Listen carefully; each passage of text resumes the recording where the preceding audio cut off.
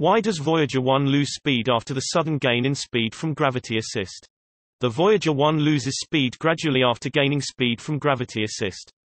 Is the external thrust applied in the opposite direction to move closer to the planet, or does the spacecraft lose its momentum after the sudden rise in speed? Animation showing Voyager 1 gravity assists with speed.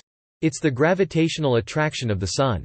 Voyager is moving away from the Sun and is pulled back by its gravity. Since Voyager is not moving directly away from the Sun, its trajectory also curves.